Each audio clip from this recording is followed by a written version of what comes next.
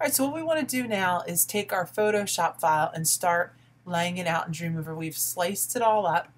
And what I've done, since I am going to put this file, I'm also going to work with WordPress.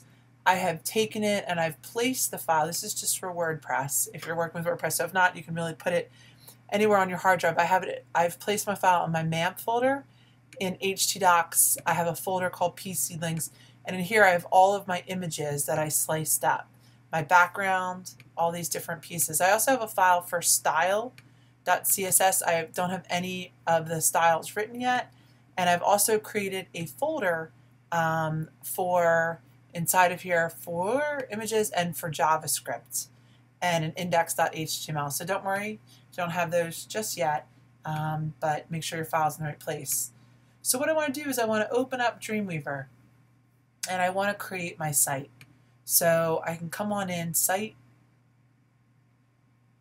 new site. Now, but I've already done this, so I'm going to come to site management. I'm going to show you what it looks like. It would do new site, mine's WordPress.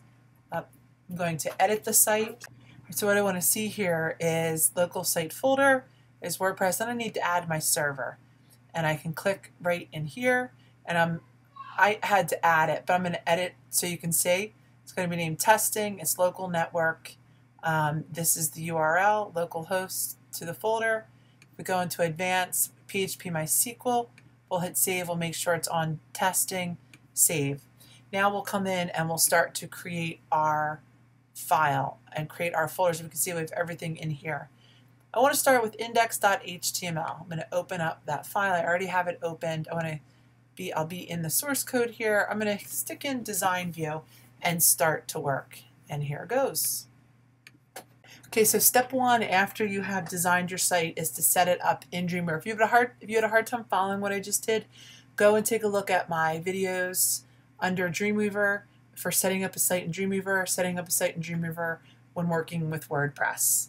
Okay, first thing I want to do is I want to set my background. So I'm going to come on in, I'm going to open up my properties window, and I'm going to click on the page properties. I'm going to go into my appearance CSS. I'm going to go to my background image. I'm going to browse, and I am going to find my background. I am going to open it, and I can set it. I'm going to actually set it at no repeat. I could just leave it as it is, and naturally it will repeat if it needs to. So I'll just leave it as it is and hit OK. And there we have it. There's our background image. I can come back and reference my Photoshop file and say, okay, next thing I want to do is I want to place this image in here. Now let me go and check the size of this because I'm going to make the div tag for this just about that size. So I'll come on in, come into my images, I'll go to the grid, and I can see that that is 923 by 1173. So I'm actually going to make my container 950 by 1200. And it's a good idea to write all these numbers down, draw them all out. 950 by 1200. So here goes. Come on in over to here. Open up my insert window. I'm going to go to insert div tag. I'll hit div tag. Now at insertion point, yes, that's fine. I do want it to be at insertion point, and that just means it's going to be right at the beginning body tag. New CSS rule, I want it to be attached to style.css. It will be an ID because there will only be one header per page. I'll hit OK. I'm sorry, I don't want it to be header. I'm losing my mind. I want it to be container. I said that incorrectly. My font family, I'm going to set it at Georgia. We're going to go for Georgia. Let me see here. Okay. New CSS rule. Let me come back here. Okay. All right. Let's go in. Let's make the box. I'm going to stick with the box. The box is 950, 950. The height is 1200. I'm going to maybe put undo same for all of the margins. Maybe put 10 pixels from the top. I'm going to put my right in at auto. I'll put my left in at auto. And I'm going to put the background. I'm going to set this grid paper as the background open, and I could look at the repeat thing. I'm going to keep it as it is. I might come back in and work with the repeat and the scroll depending upon the content. I'll hit OK, OK, and there we have it. I'm going to close this up. I'm going to also close this. My CSS styles and my insert window are going to be my two windows I'm going to work with. First thing I'm going to do here is I'm going to delete this content that is right in here. Okay, there we have it. I want to insert my next div tag. I'm going to come to Photoshop. I'm going to think to myself, how big do I want this to be? I'm going to zoom in a little bit. This is the header. All right, now you can take a measurement, so I could go in and look at the size of this actual image. But what else you could do is come on into Photoshop, come to the preferences, go to units and rulers, and change it into, let's look at pixels. All right, we have column size. I'm going to keep that as it is.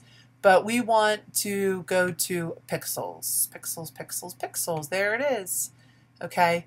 And we'll leave it as that. We want to really focus in on pixels. I'll hit OK. I'm going to take a measurement. I always like to think of this as a ruler. So I'm going to take my rectangular marquee, and I'm going to kind of draw a little box around this. And as I come through, I can see, oh, okay, 785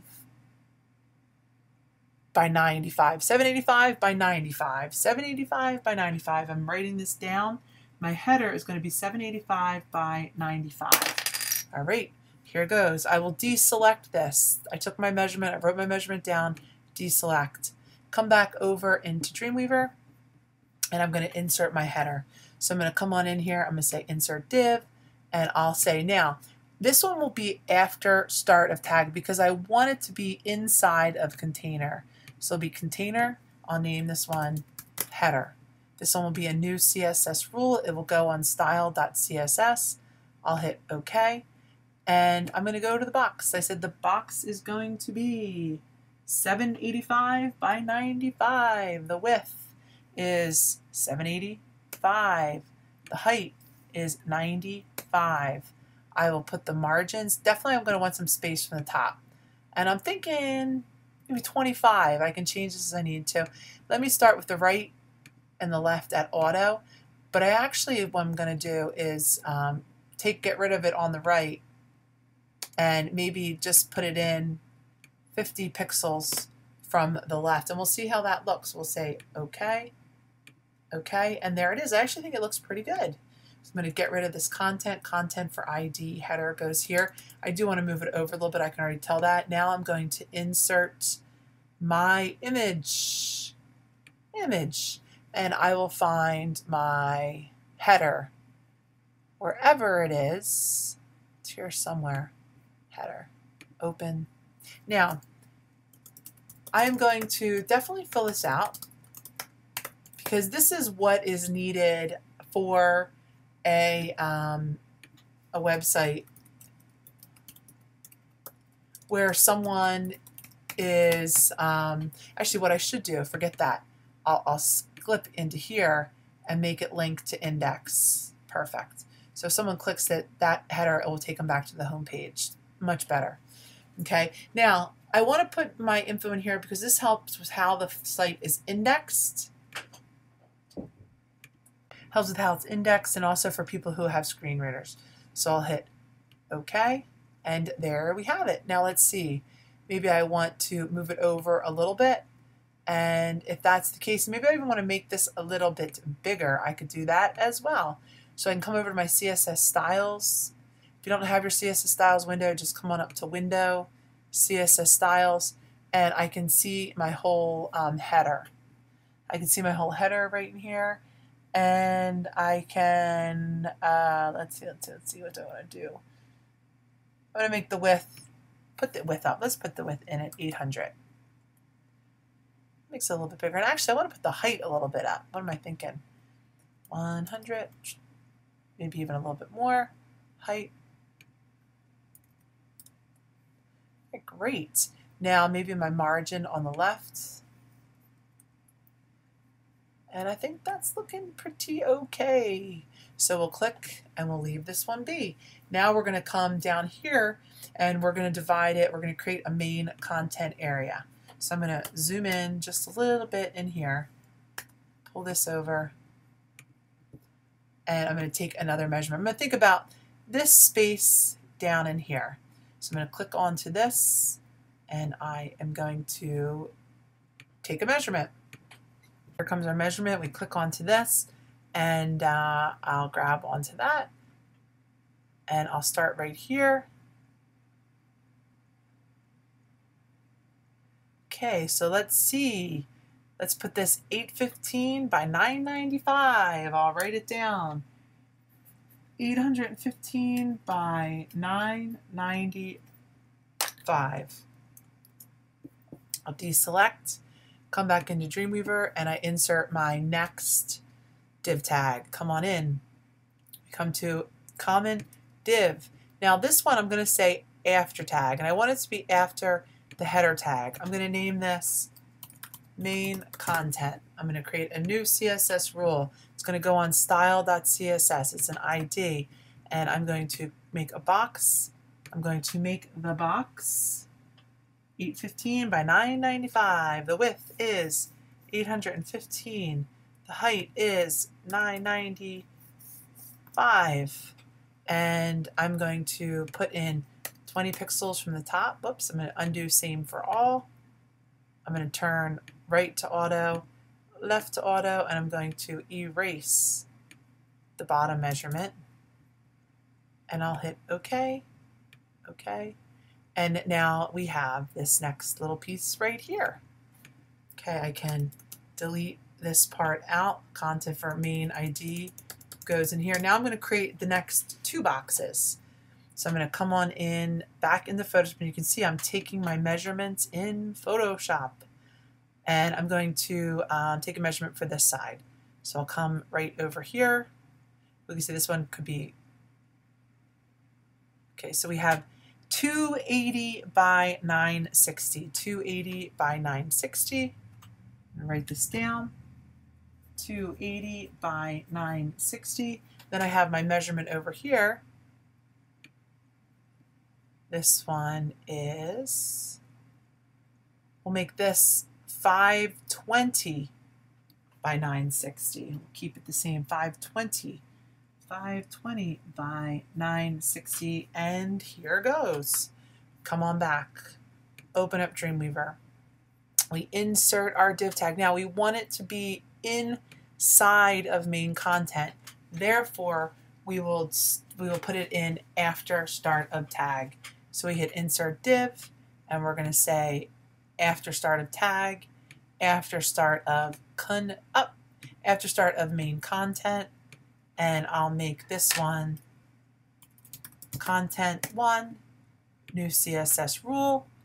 Okay. I'm going to, again, I'm just really focused on making the boxes right now. As I start plugging in the other little pieces, then we'll start throwing in the images and making things work a little bit better. So the width for my first box here was 280, and I made the height 960. Now I want this to be on the left side, so I need to say float left. HTML will go top to bottom, and I think that that's okay right from here. We'll hit OK. Okay, there it is. Now we need to do the next one. So we'll come on in, we'll say insert div, we'll say after tag, and this one will be after content 1. We'll name this content 2. This one comes after content 1. I'll name this new CSS rule, goes on the style CSS. We'll come in, the size of this box will be 520 by 960. The width is 520. The height is 960. This one we need to float right. We hit OK. OK, and there we have it. We have our two columns. So what we have successfully done right now, I'll come on in, File, Save All, and what I can see I have successfully done, I've written all of these different rules. Looks like I have two containers though, so that's not so good. Let me get rid of this container. We want to always make sure that we're not making a whole bunch of rules. So I have my container, my header, main content, content 1, content 2. I've created the boxes. In the next video, I will go over how you then go about taking these objects, creating the div tags for them, and placing them inside of the columns. This will be a sidebar, and this will be like our sidebar. We can say content 1, content 2. We can start getting them all placed in.